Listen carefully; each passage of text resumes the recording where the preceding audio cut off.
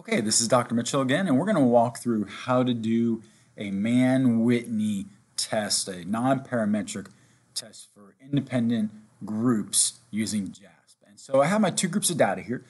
We have a group A and a group B, so these are separate groups, separate subjects in these groups. And as you notice, you look at the data, it only takes you a second to realize, wow, these don't look like, this is not scaled data. There's a lot of it's not really well distributed. It's not a normal bell curve. And we could graph this out and we'd see these aren't really bell curves here.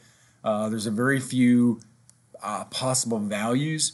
And so we're going to say that this is ordinal data, non-parametric. And so we're going to do a Mann-Whitney test to compare these groups. Now, if it was parametric data, if these were actual, infinite type of values, we would use an independent t-test. But we're going to use our Mann-Whitney. But we do need to reformat this for JASP to be able to analyze this. So the way we're going to do that, and I left a couple columns here to do this, is I'm going to separate my my identifiers. And so the first identifier is what group you're in, right? You're either in group A or group B. So I'm just going to put group right there. And my subjects will either be in group A or they'll be in group B. And then my other value here, my dependent variable, is score. Right. So literally I have independent variable group UN, dependent variable score. This point I'm just going to copy and paste these values. I'm going to copy my group A scores into there. I'm going to copy my group B scores. I'll put them down there.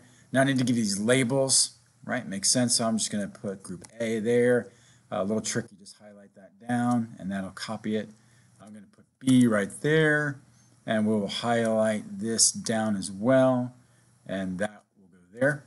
And then I'm going to go back and just clean up my data. I'm going to get rid of these columns here because JASP doesn't want to analyze that. This is a CSV file, so I'm going to go to File, Save As. I'm going to just save this to my desktop here real quick. We're calling it NW CSV, and we're good to go. Okay, so now I'm going to open JASP. So this is my JASP software right here. And then I'm going to go into open. Now, I can go to my computer, or I happen to have it in recent files, so I'm just going to go to recent files here, but you can find it on your computer. And then at this point, we can do this just like we do an independent t-test. So I'm going to go to t-tests, independent samples. Now, I know you're saying, well, hey, wait, this is non-parametric data. You can't do a t-test. Well, you'll see in a second what we want to do, we can do here. So we're going to start with our variables. Let's start with our grouping variable. In other words, what are our groups? Well, I made this easy. I called that variable group. So I'm going to put that in my grouping variable. And then my variable, or really what I want to measure here is score. So we're going to move score into there. And immediately you'll notice on the right, it is going to give us, if this were a regular t-test, a p-value. This p-value is 0.003, and that would be statistically significant. But again, this is not scale data. This is ordinal data, and so we need to do a Mann-Whitney. So if you go over to the left here, notice we can click Mann-Whitney, and it'll now give us a p-value for a Mann-Whitney. Now, it just so happens for this data, the p-value is the same. And it will tell you that does occur occasionally. T-test Mann-Whitney values for some data sets, depending on the distribution of the data, depending on the sample size, you may have some different p-values. We can also look at effect size here. We can look at a Cohen's d that gives us effect size, which is helpful.